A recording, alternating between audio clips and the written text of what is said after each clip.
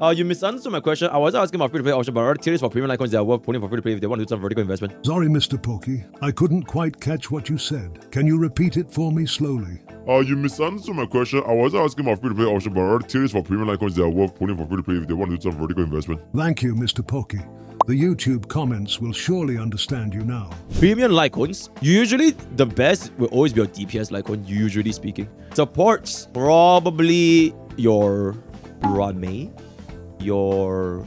I want to say Bobbin, but like this really... Okay, actually now that I think about it, none of these support Lightcones are like crazy worth for Stellar Jades. I will always consider... Okay, between DPS, support, and sustain, right? I will always prioritize a DPS Lightcone because the DPS Lightcone, it always... Or not always, but it usually is a 15 to 20% final damage increase compared to the next free-to-play option for DPS. Where for support... Because if you think about it, right, Robin, if you don't have a signature, you can run Bronya's signature. You can run Poise to Bloom. You can run the event. Like, there's so many Lightcones that Robin could run. It's honestly fine. Sparkle, I don't even have Sparkle's signature myself. I just permanently use her with either Dance or Bronya's signature. No issues whatsoever. Ranmei. Okay, Ranmei's signature Lightcone is a pretty interesting one. Because it is the only Lightcone in the game that gives us 10 energy and 1 skill point, as well as a damage percentage. So, technically, this could be really good. But there's one little problem, or rather not a problem, but something that I noticed recently is that nowadays, because before we had the super break, right? Before we had like Robin, all that kind of stuff, we were usually using Ranmei with like a lot of different teams, like your hyper carry, your DOT. Like everybody was using Ranmei.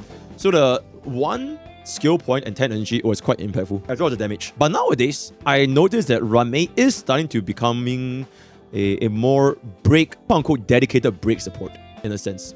Like, for DOT, I would just run Robin. For hyper carry, I would just run Robin. For pretty much everything in the game, I would just run Robin.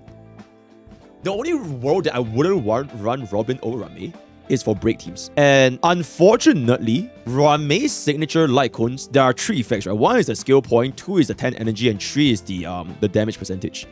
The damage percentage changes nothing. Your break damage has 0 impact on break damage. So the damage is completely useless. The skill point, usually when I'm playing break team, I don't really face skill point issues.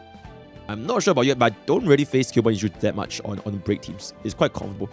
The only thing is the 10 energy. So far, the utility that Ranmei, the stronger utility right now is the 10 energy, which basically enables your Harmony Trailblazer to get ultimate at turn 1, I believe, without breaking. So that is honestly a pretty good utility. But this is where I will raise this question. Would you rather have a Ranmei signature Lightcone or an Acheron signature Lightcone? Would you rather have a Ranmei signature Lightcone or actually technically Firefly signature Lightcone? Honestly, Firefly signature Lightcone is really good as well, to be completely fair, you know? So like, it usually boils back down to opportunity cost, because a support signature Lightcone is always the same cost as a DPS signature Lightcone, right? It's all the same. Sustain Lightcones, I usually never get it. I always genuinely never get it. So like, in terms of opportunity cost, the absolute highest, in my opinion, value usually is your DPS. I'm trying to think of one example where it's not a DPS. For example, Phase Shao signature Lightcone, right? It's not that far off from Doctor Ratio, but it's Doctor Ratio signature Lightcone as well. And it is quite far off from cruising at Stellar C. It's around 15% as well.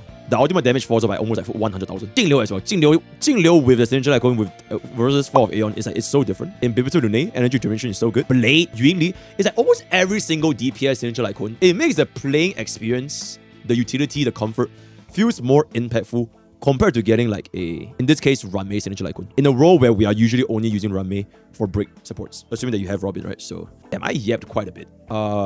Yeah, so that's my thought. Leave your thoughts down in the comments. This is a purely subjective take. I don't claim to know it all, but it's just my personal opinion. If you agree, disagree, L's or W's, leave them in the comments below, right? Okay, anyways, as someone who loves crunching number, your recent explanation on HSR speed calculation was beyond enjoyable.